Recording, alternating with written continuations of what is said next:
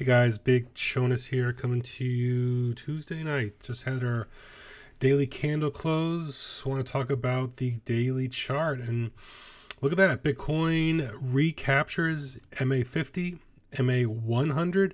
Now these were kind of, swimming very close to each other. So the recapture of both of them would be inevitable as long as we were able to get over one of them because they're so close. Even though we did have the bear cross of the 50 under the 100 a few days ago.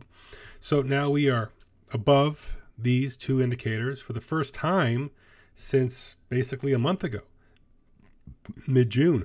Now, what's also notable about this is the recapture because of the failed support of the MA50 and that the MA200, our red line there, which has basically held support all the way since October lows. So very meaningful area here. Now we have our 200 racing up. We have our 50 and our 100 still at a down angle, definitely slowing their descent here. And at some point, all three of these indicators here, moving averages, are going to converge. And we can see basically what happened the last time when all three of these really were able to converge in a meaningful way. It was a very explosive move for Bitcoin price action. So it's very hard to be bearish when the price action is over the 100, the 50, and the 200, as Bitcoin actually currently is right now. I do want to bring up our Bollinger Bands here. And I've talked about the breach of the lower Bollinger Band, the recapture of the middle Bollinger Band, and now we're basically pushing up against the upper Bollinger Band the past 3 days. We do have our Bollinger Band slightly widening on the daily chart here, and we'll be able to keep an eye on this. But MA20 support has basically acted as resistance from early June, especially right here. Major rejection here, 1st of July, is now acting as support. So we're going to see how long we can keep riding up our upper Bollinger Band. Again, on the daily chart. And the EMA 12 and 26 here. Now, been in the bear cross since mid-June. About to test a bull cross here. Probably need another day or so to confirm it. But we are right at the cusp here of doing that bull cross. Now, lower time frames like the daily, these can kind of zig and zag. We can see they basically held all the way from February to April. We were in a bear cross from April to May, regained our bull cross from May to June, and now we've been in this bear cross from June all the way to where we currently are here. So probably one more day or so to get this to actually confirm that bull cross there on the daily chart. I want to mention our Ichimoku here. Very interesting how reacquiring support in the cloud, and then yesterday's kind of back test. See how the wick here literally went right to the bottom of the cloud support and held and bounced. Upper cloud resistance right at around 66K. It's very curious to see how the price will interact with that upper cloud boundary, as it failed to hold it as support. But we can see down here back in May, the lower cloud acted as support and failed to hold it as support here. So the reacquirement of that is key, using that 62.3 area, looks like, as that overall support. Let's see here. Let's take a look at some oscillators. Mentioned last time the notability of our CMF here, kind of blasting through. This is a very quick and very big move here in our CMS. We were kind of chalking around here, but something like this and something like this, we get these very quick up thrusts. And this is very similar to that from, July 11th here, we were minus 0.09, and now we're basically up 0.11. So that's quite a move here, and definitely an indication of significant money flow flowing in. MACD building up our histogram bullishly here. Our leading indicator here is actually about to go into the positive. First time we've done that since mid-June, and our trailer is coming up here. So these are what you want to see. We had our high, we had our low, we had our higher low, we had our lower low, and now we're basically coming back up to our center line here on our indicators. The all-important on-balance volume, again, I'm on the daily chart here. We can see a little divergence here. Price action, which is kind of up here, but our OBV is still kind of down here. So even though we're seeing that massive move in the price, a little bit of a lagger here, I still feel, in our daily OBV, kind of in this chop area here. Nearest resistance is kind of right there. and we're getting very close to it. I would like to see our OBV in the next day or so, close above this line here, which has been basically resistance, and we're basically back testing it on the underside here.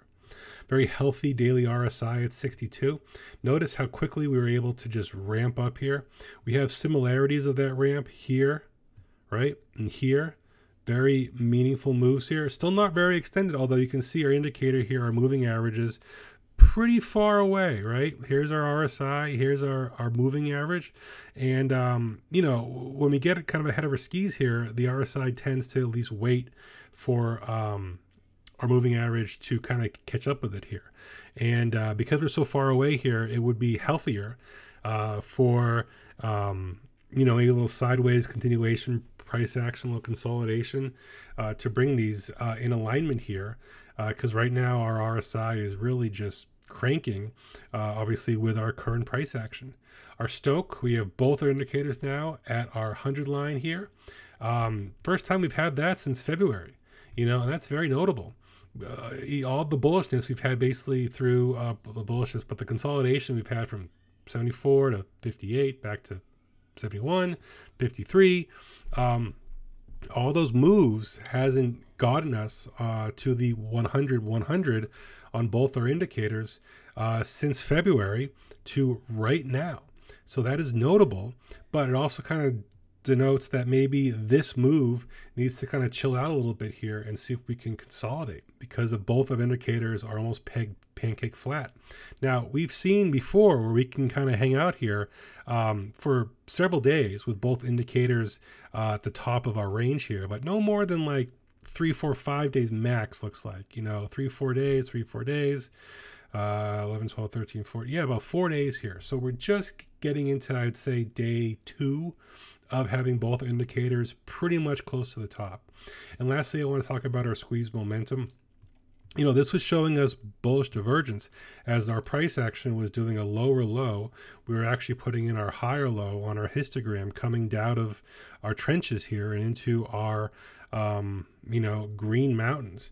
And this has been quite a move here. You can see the staggering of previous moves, kind of slow and steady. And this is just boom, boom, boom, because of the speed of which we've moved in the past several days. So very good sign here, positive to be up in the mountains instead of in the valleys here.